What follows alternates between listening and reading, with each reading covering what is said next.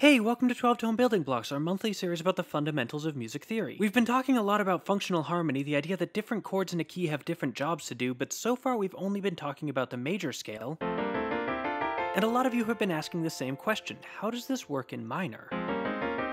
Does it even apply? It's a good question, and the short answer is kinda? Okay, that's not super helpful, so let's look at it a bit more in depth. The three main kinds of chords are tonic function, which feel at rest, dominant function, which point you back home, and subdominant function, which is like a bridge between the two. In major, we tend to divide the chords based on the behaviors of a couple specific notes. The third degree of the scale is peaceful and consonant, so it helps drive tonic function. The fourth degree sits just over the third and introduces some instability, which gives a subdominant function. And the seventh degree sits right below the root of the key, giving us the strong pull upwards that defines dominant function. But in minor, those don't work so well. The third degree is lowered, making it less consonant and less capable of providing rest. This also pulls it further away from the fourth, so we don't get the same instability that we'd expect from that note. And in minor, the seventh degree is flat, so we don't have that leading tone quality we need in order to get dominant function. So chord functions don't work, right? Well, no, but there's still a useful framework if we're willing to loosen our definitions a bit. At their heart, chord functions aren't really about the notes they contain, they're about the feelings they create, and even if our notes aren't as well behaved in minor, we can still group them based on what they sound like. Let's start with tonic function. In major, the tonic chords are 1 major,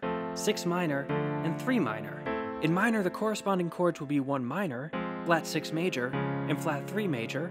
So a simple approach would be to just declare that those three are tonic function as well, and that mostly works. The 1 chord still clearly sounds at rest, and the flat 6 does too. The flat 3 chord, though, is a bit less stable. It lacks the root, and combined with the dissonance built into the minor scale already, it can be hard to get a sense of rest out of it. Whether or not it's really tonic depends more on context than on any strict set of rules. But if that seems bad, wait till you hear what happens to dominant function. Or rather, what doesn't happen, because dominant function just kinda doesn't exist in minor. It needs a leading tone in order to function, so if you take that away, it just disappears. Here, check this out.